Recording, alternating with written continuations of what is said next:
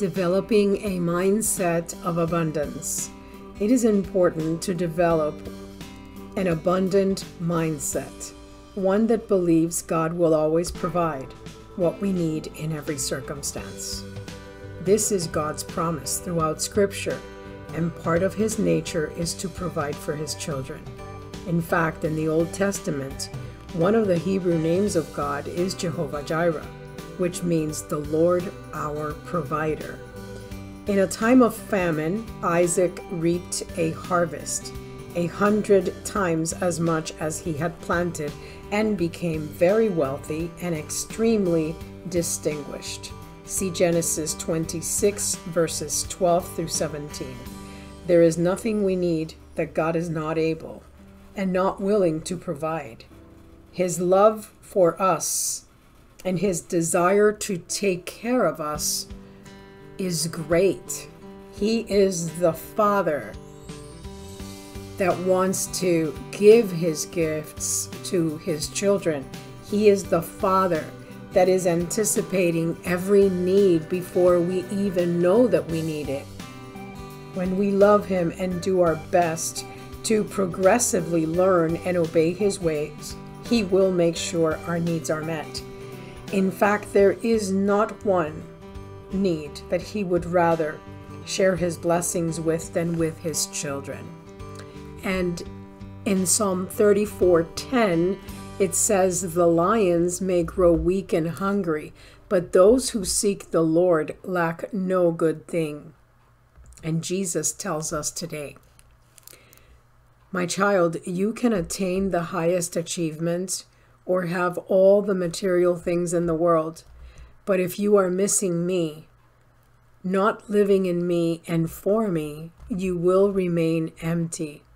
You will grow weary and hungry when you are seeking the things of the world instead of focusing on the kingdom of God. But if you passionately pursue the Father's will, you will lack no good thing. If you use the gifts and talents the Father has given you, you will find that the Father will pour out His blessings on you. You don't need to worry. The Father knows what you need before you ask Him. He sees your whole life from beginning to end, and He is involved in every area of it. He is concerned with your spiritual needs, but also with your physical, financial, health, emotional, and relational needs.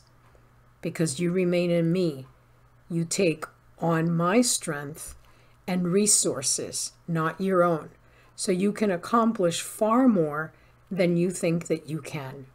Trust the Spirit to guide you and trust the Father to provide. If you continuously seek the Father's will for your life, surrender to His purpose, you will find that your faith in me will be enough, and I am all you need. Let us pray. It is so easy, my Father, Lord God, to grow weary and to grow weak, and even times to grow hopeless, my Father, when we don't see that our needs are met. And I ask you, Lord God, for strength, my Father, supernatural strength for that person that is waiting, Father God, for a breakthrough in their finances, waiting for a breakthrough regarding a job, waiting for a promise to be fulfilled. Thank you, my Father. My Father, help us to not allow the distractions of the world to fool us and to keep us from everything that Christ, that your Son has for us, my Father. Everything that He has in relations to open doors, divine connections, my Father, just opening the path for us to be able to walk through like your children, the Israelites, did when you delivered them from Egypt, Father, from the hands of Pharaoh, my God, from the slavery, my God, and you delivered them, Father God, to the land of milk and honey, and not one of them was lost, my God. It was a massive exodus, my Father, of millions of people. And only you, Lord God, can do that successfully, my Father. Only you, my God. You chose the right man. You chose Moses for the task, my Father. And even though he had an incredible insecurity problem, he had a stutter, he told you that he couldn't speak, he wasn't sure of himself for such a massive undertaking, my God. But you choose the foolish things of the world to confound the wise. And Lord God, we just thank you, Lord, in the name of Jesus, that many of us, my Father, we don't even know talents and abilities that we have inside of us, oh God. And this year, before the year is over, my Father, I pray that you give your children, my Father, that you give your children the desire, that you give them the strength to carry on and to do those things that have been hard in the past, my Father. But I pray, Lord God, that something different, that you're doing something different in their lives, my God, that you lift up, my Father, that you lift up their strength, that you renew them like an eagle, my Father, Father God, and that you, my Father, renew their faith, give them a faith injection, my Father, speak to them, give them a word, give them a revelation, give them a dream, whatever it is, my Father, that you use in order to communicate you with your children. Father God, I pray in a mighty way, my Father, that you move in each one of our lives, my Father. And I thank you, Lord, for blessing each one of my subscribers. My Father, if there is a friend that has listened up to this point, I ask you, my Father, to bless them in a mighty way. Bless them, Lord God, with finances, bless them with health, bless them, my Father, with jobs and opportunities, Father God, in business, my God. I just thank you, Lord God, for your goodness and your kindness, my God.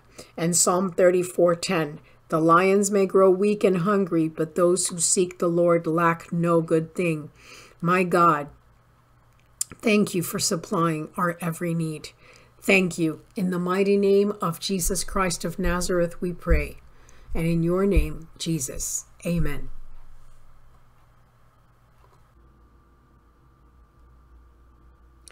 If you like this message, don't forget to subscribe, hit the bell, also like and share.